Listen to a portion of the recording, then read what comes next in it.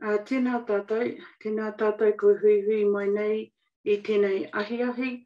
Tēnei te mihi atu kia koutou, ko hiri aroha tēnei mihi atu ana. Ka timata tā tātou nei huinga I te karakia. Mai e te tupua, mai e te tawhito, mai e te kāhui o ngā riki, mai e te kāhui o ngā tanipa. Tā whiwhia te ki ngā atua korangi nui ki runga ko papatu ana kukiraro. Kaupare atu ngā kino o te wā, kaupare atu ngā poke o te wā. Kia whakawā te arataka tū o tāne whakapiripiri. Tēnei te pau o te puanaku, tēnei te pau o te puarangi. Ka whakamau ki tai, ka whakamau ki ta tūturu, whakamaua kia tina. Haumi e hui e tai ki e. Tēnā tātou and welcome to our first webinar series for He Waka Eke Noa. So some quick housekeeping. Just if you have any questions, you can ask those at the end of the presentation by Professor Linda Tuhiwai Smith, and you can write those in the chat. So I'm going to pass it over to Professor Leonie Pihima to take us through the first webinar. Tēnā tātou. Tēnā tātou. Tūtahi mihi tēnei ki a koe hiri aohana I whakatuwhira tō tātou hui. Ipurangi nei, tēnā koe, tēnā koe, tēnā koe. Hure ki te nā tāngata ko tai mai, ko kuhu mai ki roto I tēnei whare. Tēnā koutou. Tēnā koutou I rungi nā āhotanga o te wā, ko te tūmanako kei te noho haumaru, kei te noho ora koutou katoa I tēnei wā, nō reira tēnā koutou. Welcome everyone to this first online webinar from the He Waka Eke Noa team, and I just want to really acknowledge the time that we're in first and foremost in terms of COVID and the many stresses and strains that people have felt over the past couple of years, and just wish us all well-being. I know there are a number of whānau that are currently in isolation and have contracted, particularly the Omicron version of COVID at the moment. So just sending out best wishes to all of you and all of us and all of our whānau, both in Aotearoa and across the globe. So what we wanted to do over the next few months is to bring a series of presentations from a project called He Waka Eke Noa.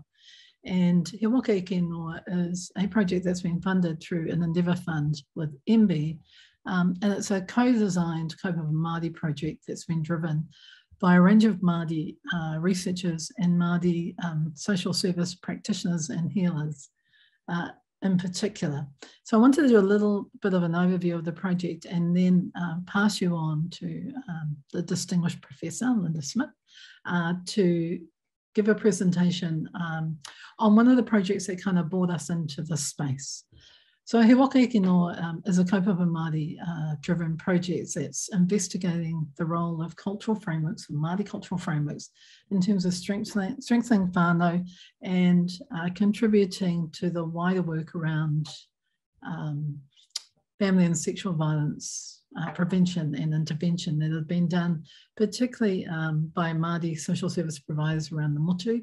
And we've been fortunate to be working with Te Puna Oranga from Te Waipounamu and Tū Tamuahine o Taranaki in this mahi.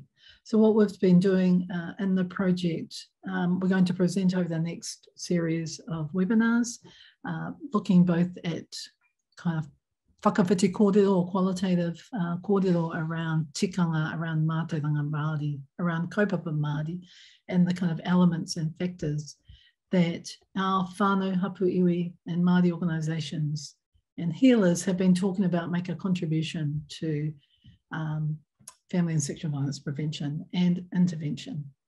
So it is grounded in kaupapa Māori practice, kaupapa Māori theory, kaupapa Māori methodologies. The term He Waka Eke Noa, I know this is a whakatauki that is actually used quite often in a whole range of contexts. We chose to use this particular whakatauki in the context of collective responsibility and collective obligation to move forward and to continue to be progressing and moving toward well-being. So we know that within this whakataukī, that it literally means to move a waka and to move that forward. So it is an apt whakataukī for us as Māori and for Indigenous people when we're talking about collective responsibility in terms of well-being, not just in terms of family violence prevention, but just well-being more generally. And I think that COVID has really shown us that a lot of our people are really coming together back in whānau and whanaungatanga ways, collective ways to seek well-being. One of the projects that informed the development of this project was one called He Oranga Ngākau, which was Māori views and Māori understandings of what had been called trauma-informed care. And that project, we worked with a number of Māori providers and practitioners who then talked about a need to move forward from not only the kind of trauma focus, but to move forward in terms of the kind of indigenising Māori tikanga focus around healing. But today we want to, today Linda's going to share with you some of the discussions and some of the findings from He Oranga Ngākau, Māori understandings of trauma-informed care, because it was through this project, through that project, that we began to think about kaupapa Māori elements that sit within the wider wellbeing drive that Māori practitioners were talking about. Now, I know that Linda doesn't require a huge introduction. Many of you are very familiar with her work, in particular her seminal publication, Decolonising Methodologies, which is now in its 3rd edition and has also been translated into a number of languages internationally. It is a publication that really changed the face of Māori and Indigenous engagement in the research space, which was has historically been a colonising space, and in many contexts continues to be that. So decolonising methodologies really moved a frame to where we as Māori and Indigenous scholars, communities, practitioners could begin to think about methodologies in a way that aligned to our tikanga and mātauranga Māori. We know that Linda hails from Ngāti Awa, from Ngāti Plo, and from Tuhiwai, and is currently a distinguished professor at Te Whare Wānanga o Awanuiarangi, so returning to her iwi foundations in terms of wānanga and mahi. So given that, I want to hand it over to Linda. And if you have any questions during the presentation, please, if possible, just put them into the Q&A function. And during the session, I'll take note of those questions, and then we'll have a conversation with Linda for about 20 minutes at the end of the presentation. Nō reira, nau mai kuhu mai, tēnā koutou, tēnā koutou. Linda, kei a koe te wā. Tēnā koe Leone, tēnā koutou katoa, aha ko nohea koe, kei hea koe, tēnei te mihi nui ki a koe I tēnei ahi ahi. Thank you for the introduction and welcome everyone to the first of these series of webinars. It's a bit of an adventure for our team. So I just want to acknowledge those who work behind the scenes, as always, to help us communicate well to you. As Leone said, He Waka Eke Noa has been informed really by a large program of research carried out by some teams of Māori researchers over, the last 20 years, really. And what I'm going to talk about are some of the learnings from one particular project called He Oranga Ngākau that we take into He Waka Eke Noa. And I really want to kind of reinforce the linkages of all the pieces of work that we and others have done, because 20 years ago, there was no real recognition of, intergenerational trauma or trauma from colonization. There is no recognition of healing processes that are required to address historical trauma. So you know, much of the team who have worked in these projects have been really providing the research platform that is enabling us to talk today about, you know, trauma. And why do I say that? Because actually a lot of people just think Māori should get over things, that, you know, you just bury it and move on, that you get on with life and you just, you know, put all your sorrows away and you man up, or you mana up and you just get on with life. There's a great deal of research across the world that shows that trauma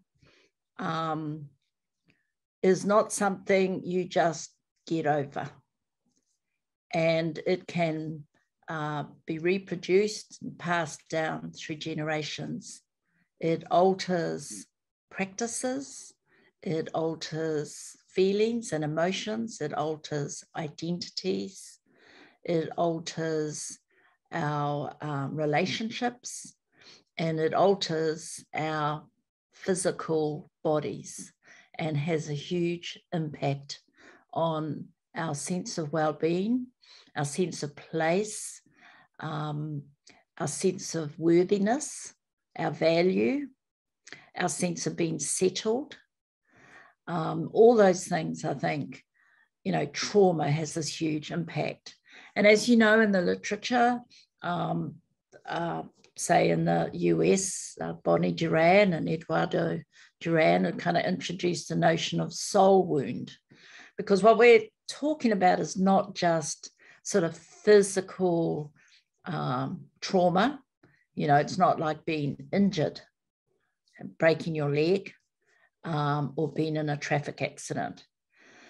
Now, one of the reasons here Oranga Ngākau started as a project is Leonie and others, our providers, Ngāropi Cameron, Arihi Tanana, and Henuirangi Kohu Morgan, the late Tanya Mātaki, who are all working in these spaces, we're being asked to really apply what's called a trauma-informed care model into their practice.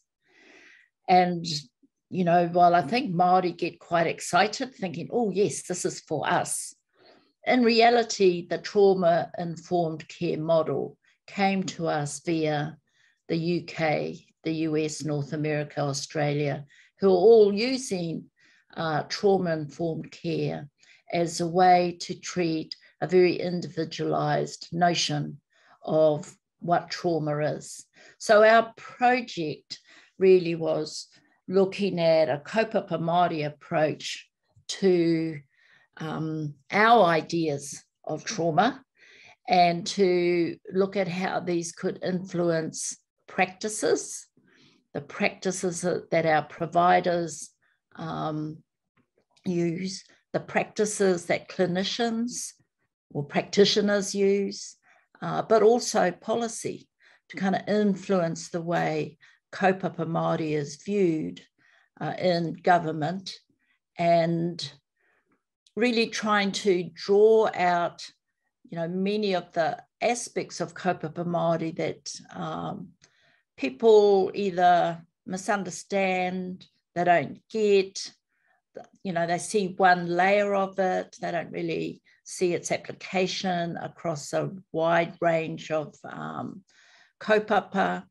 And, you know, I mean, the risk for us is they begin to interpret kaupapa Māori in a kind of narrow and, for lack of a better word, a kind of inauthentic way that loses its power, and that actually can take power away from the very communities with whom we work.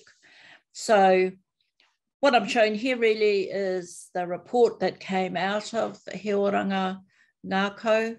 I think we put a great deal of work in trying to spell out Māori and Indigenous approaches to trauma, because it's not like we've come late to the game.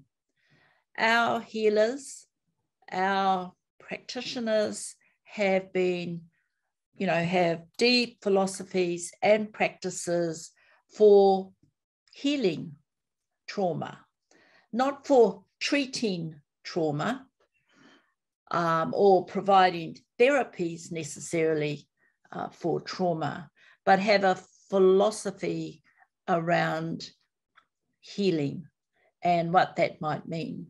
So why is that important, the healing piece of it? To me, it's one of the missing aspects politically in Aotearoa in terms of our treaty settlement processes, in terms of decolonising methodologies. Healing is a really important process. We've tended to ignore it in our treaty settlements. Like, you don't really hear in any settlement a strategy for healing or a space and a resourcing of healing, because our treaty settlements are a particular kind of settlement. I call them neoliberal settlements. And we've missed out two significant components in the package of elements that form a settlement. One of them is called reconciliation, and the other one is called healing. So other countries like Australia, Canada, the US, maybe, that's their first line is reconciliation and healing. And there is a lot of critique about that on its own. We in Aotearoa went down another pathway, and in that process, politically, I'm talking about, we lost sight, I think, of the healing component and the reconciliation component. So they still sit on the table as unfinished business as far as I'm concerned. So just to kind of provide some very brief, simple statements about he oranga ngākau. Like much of our recent research, working with Leonie, who was the principal investigator, it has been this collaboration and co-design with some significant Māori providers. And I just want to pay, my respects and homage to the late Tanya Mātaki, who did not live to see our report and the completion of our project, but whose organisation, He Puna Ora, I think, let me get it all right, Te Puna Oranga in Christchurch, has been such an important part of this. I want to acknowledge Ngaropi Cameron, Tūtama Wahine, and her whānau and that organisation. Hine Wirangi Kohu Morgan, who was such a kind of critical part of our methodologies. Rihi Te Nana, Here Aroha Skipper, and Leonie and I. That was our team. It was a really cool team. And it was a great pleasure to do research with them. So I want to move now to the next slide, please. And just remind people of the kaupapa Māori principles that informs our work. It informs all our work, all our practices, the way we think about things as kaupapa Māori researchers. And the core principles really, Graham Smith wrote about more than 2 decades ago almost. These principles have been around a long time, but they've also grown and expanded and developed. So you will see in there the principle Ata, which is a contribution of Taina Pohatu and the work that he has done. So, why kaupapa Māori in the sort of research we do, and what does kaupapa Māori have to do with trauma-informed care, and, what does it contribute then to healing practices? I mean, I see kaupapa Māori as more than just a theory of doing research. It's a kaupapa for doing. It's a kaupapa for living. It's a kaupapa for being. It's a way of thinking about things. It's a way of framing what might be a particular challenge or problem or issue or concern or observation. But then it is also a way of thinking through what do we do about it. And the part that many people miss out, I mean, no, let me just step back a bit. So many people know kaupapa Māori by the idea of by Māori, for Māori, with Māori, governed by Māori, framed by Māori, designed by Māori, with Māori, and for Māori. And so that's a kind of shorthand way of thinking about kaupapa Māori. The part that many people miss out often or don't spending much time thinking about is the solutions end of what it is we're trying to do.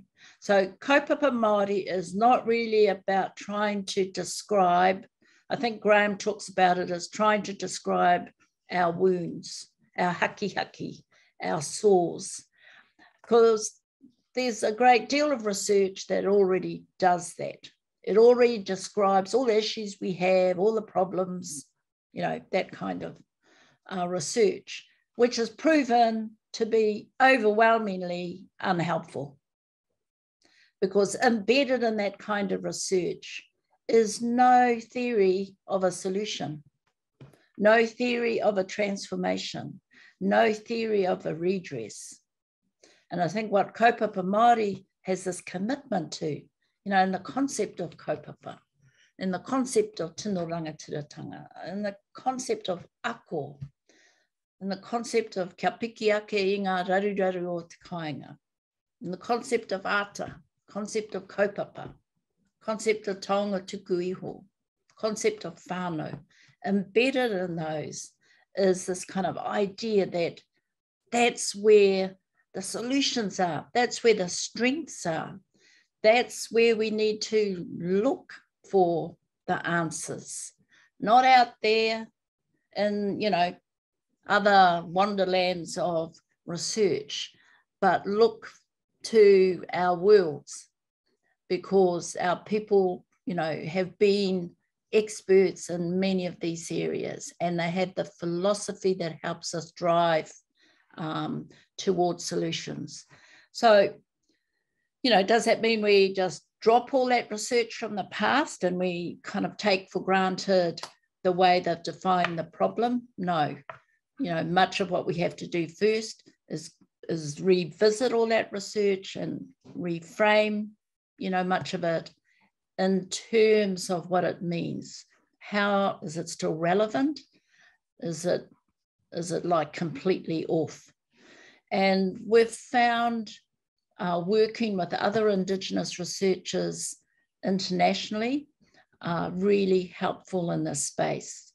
And in this project and some of our others, we've worked particularly with a group at the University of Washington, Karina Walters, who, you know, many of you will, I'm sure, know her work, Michelle Johnson Jennings, and a team of researchers there who've been doing similar sorts of work and have, I guess, a shared vision of what we're trying to address.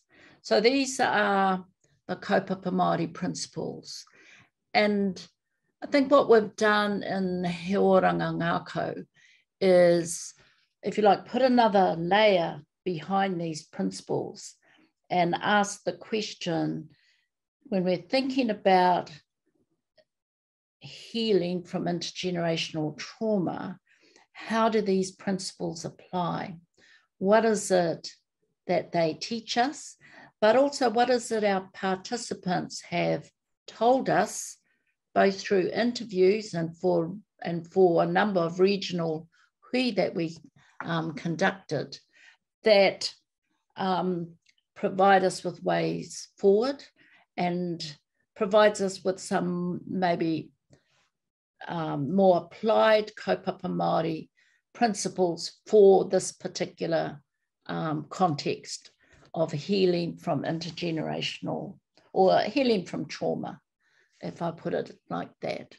So if I can move to the next slide, please. You will note, firstly, that these are circular. And I'm not sure if you can see me, but I can't see you. But I'll just hold these up. So these are some resources that have come out of He Oranga Ngākau. And this is the flip side then. And one of the things you see at the top is the idea of kāti te patu ngākau.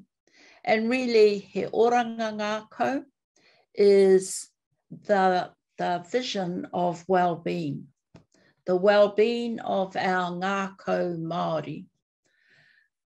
That, you know, that framing of trauma or reframing of trauma in terms of patu ngākau, the blows to our ngākau Māori. You know, that's the trauma. And so the healing part of it is kind of strengthening, enhancing, rebuilding He Oranga Ngākau. So just simple, this is a little bit of a summary, and I've got another slide that goes into more detail. But for example, here are some little principles that we think are important. For those of you listening or watching who are in the trauma-informed care space, you would know they're already practice principles. We knew what those principles were and have actually expanded on many of them. You know, so the first principle, for example, is stop the trauma. And so we've sort of interpreted that as stop the blows to their ngākau, so the ngākau can begin to heal. That's where the healing has to take place. It's not a Band-Aid that you stick on a sore on the surface of the human person, on their, you know, outside skin part. It has to be, the healing is within, and it has to be healed holistically. It's important to support sort of this strategy as a kind of intergenerational and a long-term healing. And for just what I've said, it's not a Band-Aid approach. And I guess our critique in the project of the trauma-informed care approach is it's very contained. It has good intentions, but is quite individualistic, contained, constrained, and it's not really dealing with not even one generation. It does not deal with our whānau. It's an individualized therapy option. And that's a significant problem for us. Some other kind of principles about acknowledging the pain our people feel. You know, there's often, it's minimized, that pain. People don't spend a lot of time trying to facilitate someone really communicating that pain. And so what we're good at doing here in Aotearoa is dismissing it, ignoring it, making fun of it, or reducing it.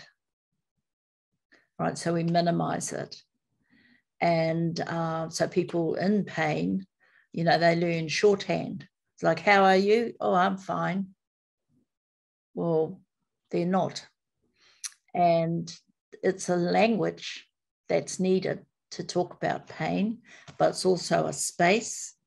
It's also a way of being able to express emotions and hurt, and mamai, tears, hupe, all those things that we know in our culture, you know, are good, healthy practices actually, and yet they're often, you know, seen as inappropriate or too much. So acknowledging pain is not, you know, once again, this is not a superficial issue.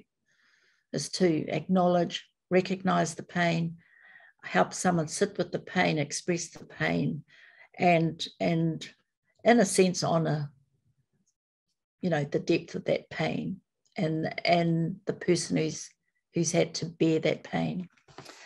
Help people build their own whare or support so they have shelter. I find this quite an important one because, you know, many people have this idea that they get better and they can go home. They can go back to their whānau, all right? Well, sometimes they've harmed their whānau so much themselves that their whānau don't want them back. Sometimes putting them back into their whānau just puts them back into a risky and toxic environment. Sometimes their whānau are scattered, hurt and in pain, just like them. And they have no shelter, like literally no shelter. And so many of the clients, I guess, in our organizations need as one of those first orders of what do human beings need? Shelter. And then they need the opportunity to build support systems. But they won't be that romantic idea of whānau. Okay? They have to build, rebuild a whānau. And it may not be a whakapapa whānau. It might be the whānau that have chosen to hang with them and they've chosen to be with them. That might be where they get their most fundamental support from. And that doesn't make them less Māori. You know, so it's about using Māori processes to keep Māori in our processes. But also recognizing that, you know, actually many of our traditional processes did have explicit strategies for excluding people, for exiling them, or people exiled themselves. So I just think whānau is not the ultimate answer for every problem, because our whānau are also, many of them, in stress. I think a big one in terms of this principle of rangatiratanga is just the sheer support for kaupapa Māori approaches and practices that are needed. There's a kind of lip surface support, but actually it's not resourced. So people can say, yes, we support kaupapa Māori services, but they really don't. They throw them crumbs. And also they don't really understand what kaupapa Māori approaches in our providers looks like. They fund them. I always describe it like this. You fund the trauma-informed care package. You pay them so many dollars for so many hours. They go through the process, then it's done. They're healed, right? But it's an individual process. Whereas most kaupapa Māori organisations, whether they're paid to or not, provide this whole whānau wraparound service. They seek to support the whānau. They go way beyond just this kind of individual, time-bound and constrained treatment model, and, you know, search kind of intuitively in some ways for ways to heal, for strategies that can help a person heal. And then the fourth one in there is the kind of just honour Māori aspirations for self-determination, because we see that all the time, you know, in our communities, in our grassroots organisations, our kaupapa Māori providers, that if they were honoured for the work they do, if they were supported for the work they do, they would be so much more fabulous than what they are now. They would be even more successful because they would have more self-determining capability to do the work of kaupapa Māori and healing. So if I can just move to the last slide. I know there's some questions coming through, so I just want to finish. This takes those previous points I was talking to, and which are in here in this slide, but alongside a whole lot of other principles that came out of our study. So I just want to pick a few out. So remember, it's about people, clients, we call them clients, whānau, who've been traumatized and who are working towards healing and being supported to do that by kaupapa Māori providers. Many of them find this a long journey, and they often have a lot of experience with non-Māori providers who don't really heal or even support the journey that they need to go on. So it is a journey. It's really important for many of those clients that they have a sense of control over how professionals and practitioners work with them. And it's expressed very simply in control, for example, over their case files. And so one of our principles is that, case files should be really co-constructed with them, with clients, so that they can have better control over the way their journey is being narrated.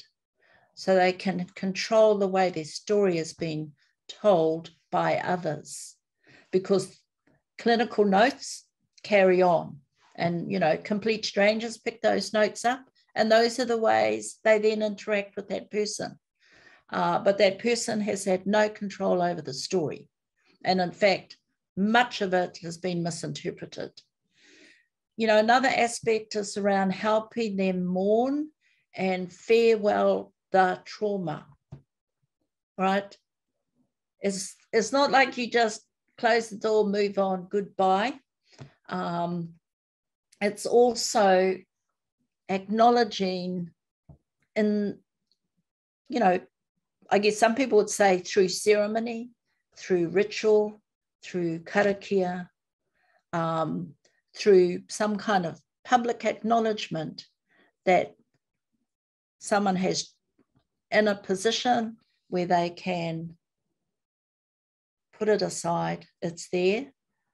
It's not like it's forgotten. They can see it, but they've made some choices about the healing journey that they're on. So there's several principles in here. I don't have time because I know we've got questions flying around. And so all of these ideas have then, gone into the way we have designed the He Waka Eke Noa project. And it's, our understandings, I guess, of what many of our whānau and our people confront. It doesn't really matter in a sense what the issues are. Deeply at the core of them are these principles that underlie not only the way we analyse the problems, but the way we design and understand the solutions. So I'll finish there and look forward to your questions.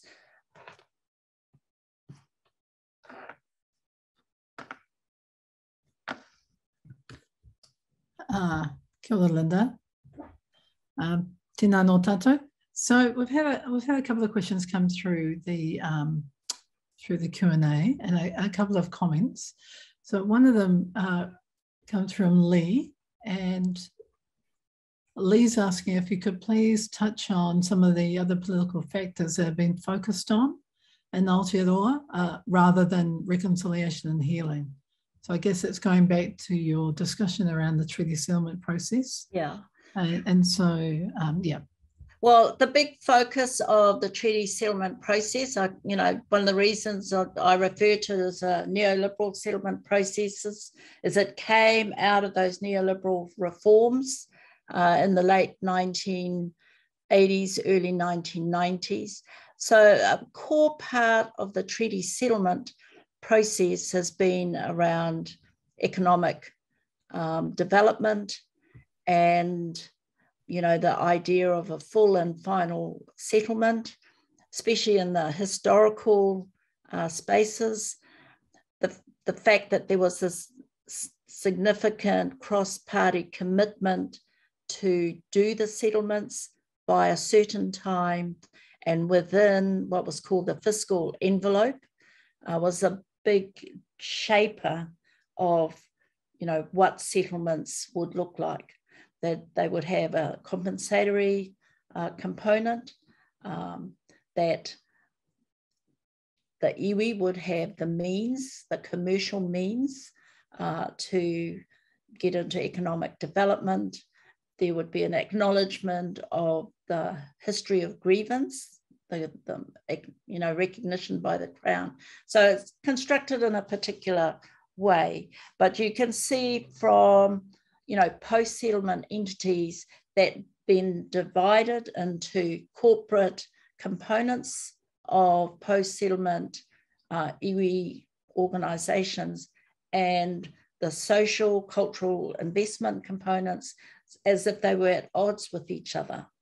In some of the post-governance settlement entities, they were two separate organisations and everybody talked about benefits flowing to the iwi, but it was constructed in a way that couldn't happen because the iwi was given a small amount of money by which they had to make a lot of money in order to do some of the investments. And that's a long, long strategy. So sorry, that's a real quick summary. There's a lot of nuances, I know, in treaty settlements, and iwi who have negotiated them have been amazingly creative.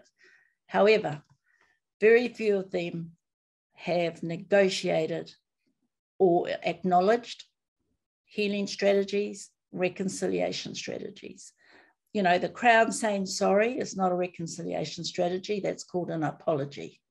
The reconciliation processes are long processes as well. Got to understand what's been reconciled. Healing is not what the Crown does to Māori. Healing is the resources that Māori get to be able to develop healing strategies, processes, bring healing back into our oranga, our way of living and our understandings of well-being. So that's, sorry, a quick summary as fast as I could. Ka pai, kia ora. And I mean, that links us to, if we understand the fiscal envelope in the 90s, the way in which that was framed to, limit and restrict our capacity to engage in, meaningful honouring of Te Tiriti Waitangi, and in many ways to kind of dull down the movement for Tino Rangatiratanga of the time, which is kind of an ongoing strategy by the successive governments, by the Crown. I just want to move to, there are a number of partai actually that have come through quite a lot now, to Vicky Thorne, tēnā koe Ngāti Kuia. And so Vicky asks, in the health reforms and the new Māori Health Authority and the IMPB, the Iwi Māori Partnership Boards, what would be your recommendation to how transformative change to these principles can be incorporated? And fortunately, you're a part of the tribunal that also did the Hauora report. So I guess it's kind of, what are your ideas around how some of these principles can be incorporated in meaningful ways in terms of these structural changes that we're currently seeing? Well, I think what are the principles that are being used to negotiate in this space? And to me, they should be kaupapa Māori principles. From the get-go, what other principles would you use? you know, it should be at the heart of this opportunity to do something that could be radically transformational. I think if all we do is tinker with the system and we don't kaupapa Māori it won't be transformational. That's my simplistic view today. No, ka pai. And I see that Lee put in takipu, and really, you know, when we think about takipu and the work by Taina in terms of those notions within takipu, they kind of sit under that wider umbrella of taonga tuku iho, so they are kind of incorporated in a kaupapa Māori approach as well. And I guess what we're kind of seeing too in that question is that a reminder that Crown structures, when they are shifting and changing, that the Crown is not able to take ownership and can't take ownership of kaupapa Māori, and therefore we are looking at a meaningful tiriti relationship where we, including these organisations, have tino rangatiratanga in terms of our operation, and the Crown is very clear about its kāwanatanga structure. So I guess we need to get those sorted too in terms of when we're looking at these kinds of changes in systems, and a reminder that, as you said, Linda, it's not only about tinkering, and it's not, as we've seen with some ministries like the Ministry for Children, this notion of subcontracting somehow being some kind of meaningful relationship. So it was that was an excellent question, kia ora. So from Marjorie Lipsham, tēnā koe, ngā te rere ahu, mai katoa Maniopoto. The question, in terms of the word trauma, did the research talk about kupu Māori that align to trauma, other than he oranga ngākau, and what were they? So what are some examples of that? And there's a follow-up question too from her on that, around how the name he oranga ngākau came about for the project. There were names. The names came from our participants, but also from the literature review. So, you know, Taina Pohatu, I think, used the term Mauri Moi, and you know, there's a kind of whole vocabulary for talking about Pōritanga, you know. So yes, there were a lot of Māori terms.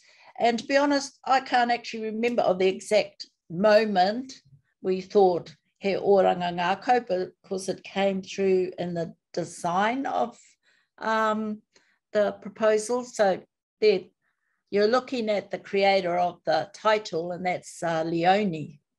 Yeah, I guess I can add to that too. So in the report that we've sent through, there's a section in terms of Māori views of trauma and how we understand it. So there are, you know, Taina's notions around, as Linda's saying, Māori Moi, but also, you know, how we come out of that was, well, sorry, Māori Moi, Mauri noho, and then how we come out of that was Mauri oho, those kind of notions that are really important to the work.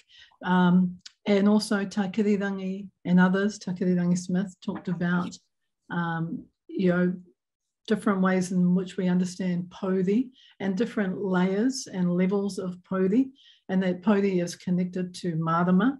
And so all through that, and there are a number of Māori providers that use those kind of philosophies around that kind of spectrum of understanding of well-being. Patu Ngākau was another one that he used quite significantly around trauma. And I guess the title Heal Ngākau came when we were talking as a group really about well-being, and, you know, of course, healing being well-being, and taking that notion of Patu Ngākau being trauma, and so Healinga Ngākau. And again, like He Waka Eke Noa, these are whakatauki and whakatauaki that are used a lot by our people, and that we know the understanding that kind of comes with them. So kia ora, I want to move on to Miriaina, tēnā koe waikato tainui. Is the research being used and implemented by any of our government departments, for example, the Department of Corrections or ACC? I don't know. You know, I know people who work in those organisations have access to the report, and we have given seminars, and we have invited some policy people to, you know, our thoughts-based wānanga, to have them engage in this work. I mean, one of the challenges of getting policy workers to take up research, you know, is that they often don't understand the practice challenges. So there's often a disconnect between the research, policy, and practice. And what we've really tried to do in our projects is build in practitioners, providers, researchers, and policy people who understand policy. So that is part of our methodologies, is to try and enhance the chances that the research will be applied, both up the power line and down the power line. And so we do know it's influenced practice and providers, and we do know policy people are reading and have access to that, but I can't tell you whether it's reflected in policy. I think one of the other things that we've done in the project and in other projects is provide briefing papers to the various ministers, and at the end of last year have a quite a significant conversation with Marama Davidson and her field. Have also sent it to in terms of MSD and others, and so people have, you know, we've been having these conversations, but we've also, you know, Māori healers and practitioners have been having this for a very long time. Really, we're just kind of providing some support, right, to the ways in which Māori organisations have been really challenging back, because one of the things, Linda, that came out too, right, was the barriers to kaupapa Māori in terms of what is happening. And I guess this is one, a partai from Tracy, one around starting, you know, how do we start to advocate our clinical notes be formatted in a way that's tika for whānau, and don't have such a tight requirement around how they should look, but also I think raises the issue around barriers for holistic and pono kaupapa Māori practice. So I guess some kind of comment on that. Yeah, I mean, the case notes thing is interesting, because in highly distributed sort of service provision system, I mean, the case notes are often owned by the provider, but there are professional practitioners who are trained to write case notes in particular ways.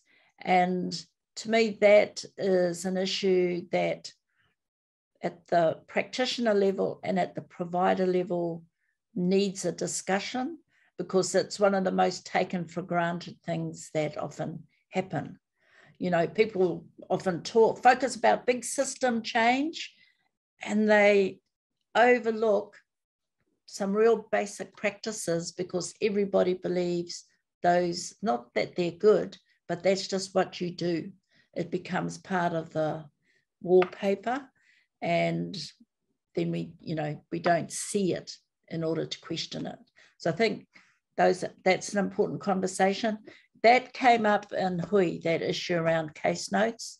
And I remember the instant, when somebody said something and it just clicked me on.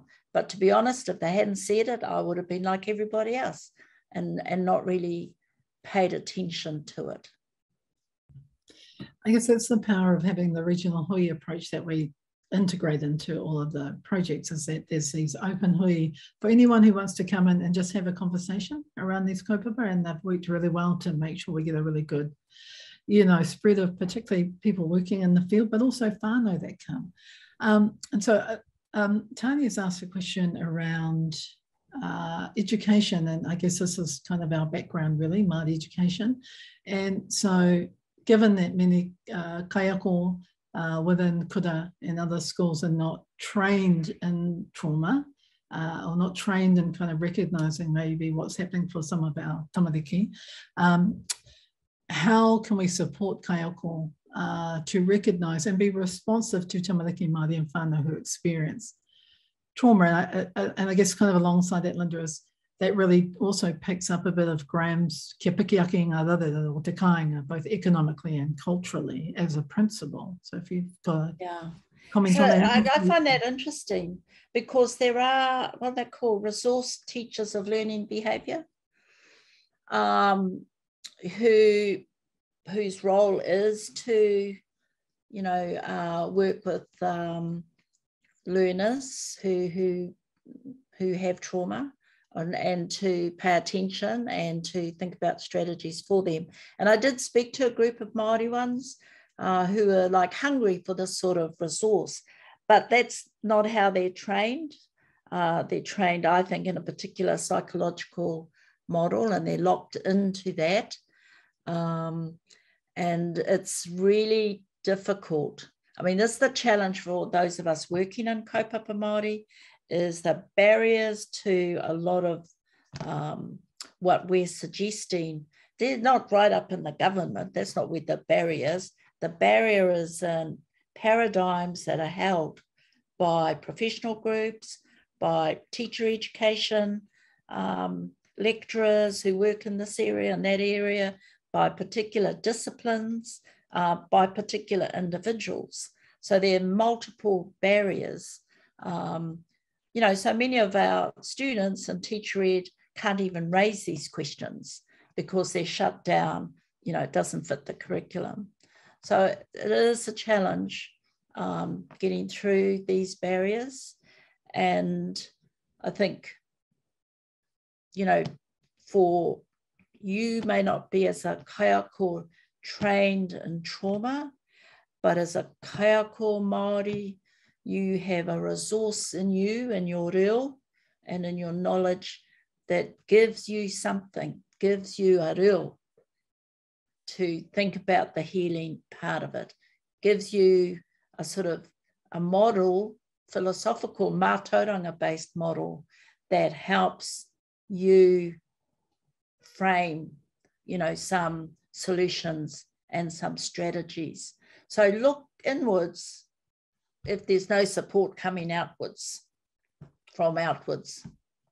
I guess it leads us on to another pātai, which is, there's no name on this one, but what does a practitioner need as a foundation in order to practice kaupapa Māori approaches? This kind of dovetails into what you've just been saying in terms of the family violence and sexual violence sector. More particularly, do you have to speak to the Māori or have a sense of belonging to your iwi, hapu and whānau before you can practice kaupapa Māori approaches? Pātai nui tērā pātai. Yeah. I mean, look, there's no neat path in our world to anything. You know, some people land on their feet. Well, great.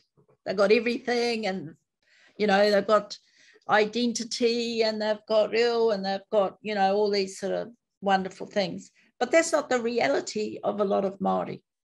For a lot of Māori, it's a struggle to get to where the spaces we're in, and to kind of understand those and have the opportunities to learn and flourish in them. So I'm not a person who kind of believes in pure models and purity. I'm not a person who expects purity of identity, or that if you've got this element of Māori, you are more Māori than that person. I don't buy into any of that, because, you know, hell, it's hard being a Māori. You know, it's way better now than it was in our parents' era, and it was in the era before. It's hard. And I think we all have to go on this journey. You might have fluent te reo, but you may not have the critical analysis, the understanding of colonisation, the experiences in working in these tough places. And I think in the family sexual violence space, you know, a lot of the practitioners in these spaces, you know, they're there because they've come out of those spaces and they've recovered from those spaces, and they're committed to preventing others falling into those spaces. So, yeah, I don't think there's, if you want to work in that space, then that's the journey that you take. I think that aligns too to Graham's model of praxis, that in terms of, you know, in terms of kaupapa Māori, we're kind of able to enter in at different places and reflect and learn and grow and develop and bring new skills and new understandings, and then reflect and grow and develop as well, similarly. So there's lots of entry points. I mean, we do know that there are certain things within kaupapa Māori and within Mātauranga Māori knowledge that gives us more strength and understanding certain things. And so it is a journey, and it's a journey to, I guess one of the things that we say in terms of kaupapa Māori is that there are always levels of te reo, but what we have in Graham's work is that we affirm, we validate, and we have a commitment to te reo, and that's a part of that journey. And so then as we're moving along the fluency level, then we add more to our kete, to ngā kete o te mātauranga as we do that, and we move through things. And so the commitment to te reo, the commitment to tikanga, the commitment to mātauranga, the commitment to always kind of learning and developing in our own frame. And then in the wider way, once we're in terms of general kind of understanding as Māori, then it's coming into our iwi understandings, our hapu understandings, all those things. So I thought, that's a really, it was a really excellent answer, Linda. The partai around, which kind of follows on from the kaupapa Māori space too, in terms of trauma, do you see that there are alignments with other Indigenous nations in terms of how we are engaging with trauma? You talked a little bit about Bonnie's work and Eduardo and Karina, Tessa. So what kind of engagement alignment do you see that we have with other Indigenous nations, given your extensive relationships that you have? There's a lot for us to learn from working in collaboration with other Indigenous communities. I mean, the trauma work in particular has got maybe more traction in North America, more recognition, and there are some very powerful reasons why that is the case. And I'm always intrigued by Indigenous responses to things, and that includes our responses, because they're often out of the box in a way. They're often creative. They are, like, for example, people might say, how do we heal from, for example, these long journeys and forced marches and walks that Native American tribes were forced to go on. They were forced to leave their lands on the east coast of the US and walk to Oklahoma, where they were put on a reservation. You might think, how do you heal from that? Huge trauma. And so a group of women, Karina, they decide their way to do that is to go and walk it. They go each year, I think, and they walk part of that journey. They walk the journey of their ancestors, and that to them was a healing process. Along the walk, they learnt things and came to appreciate the survivance, the resilience, the strength, the resistance, the love that their ancestors left for them to appreciate. So, sometimes you think healing is about giving a specific rongoa, but it's also acting, doing things. Political action is healing. Sometimes talking back to power, that's healing. And then sometimes peace, sitting by ourselves and reflecting, is also healing.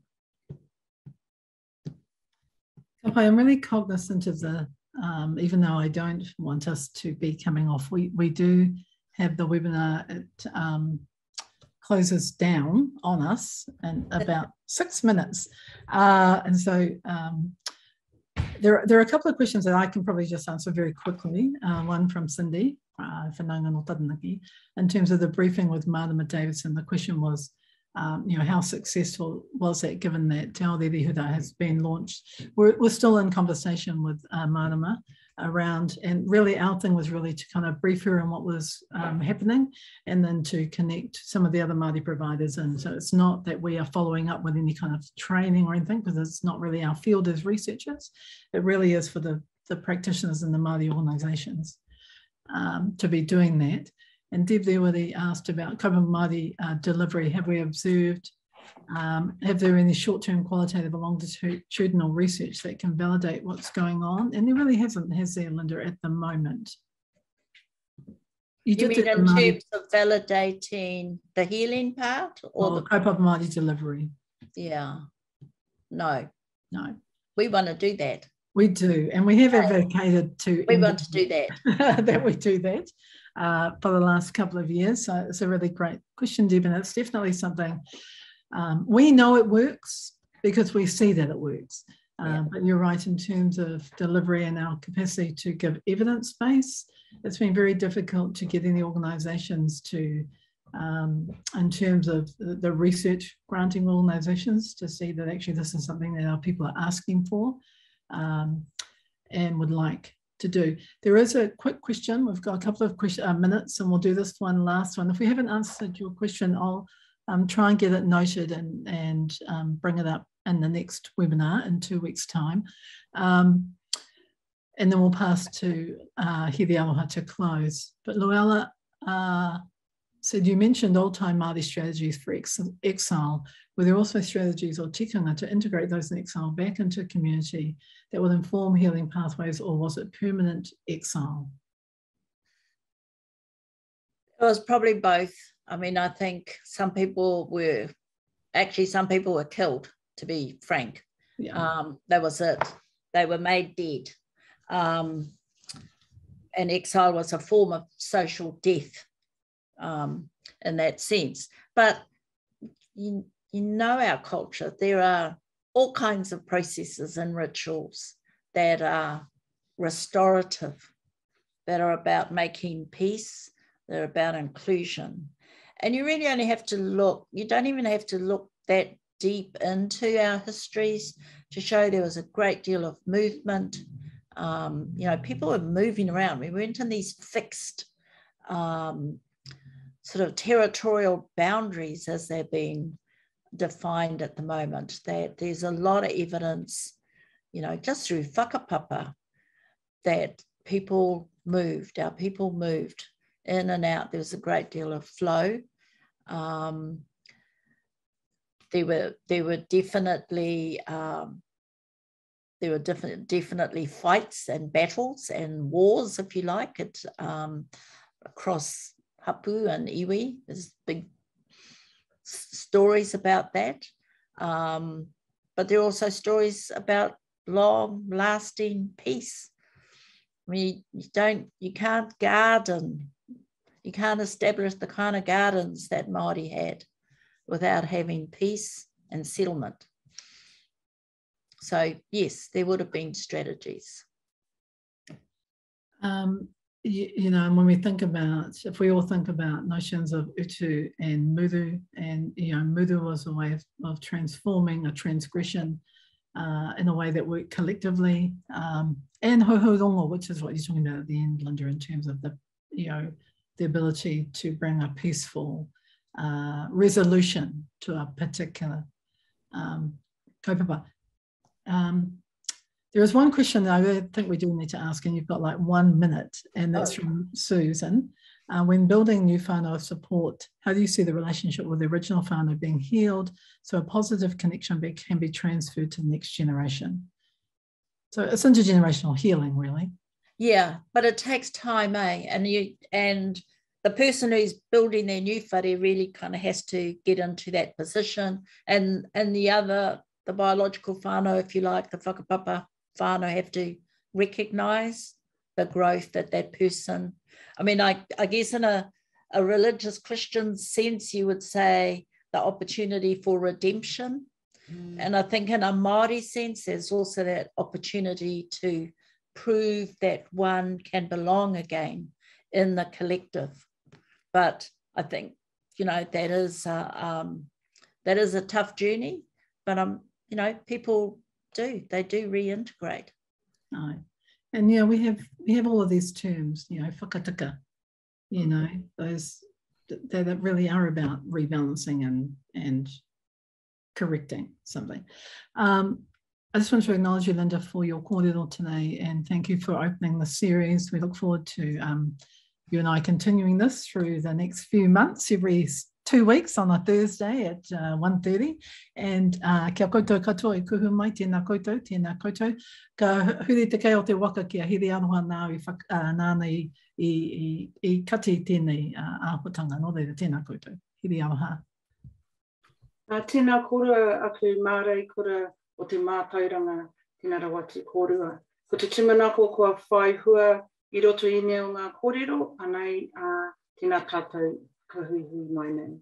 Hekitia, te rongo mai piti o tēnei o ngā huihinga, tukua kia oi, ko rangini ki runga, ko papatua nuki ki raro, tūturu whakamaua kia tina, kai ni hui e, tai ki. Tēnā tātou.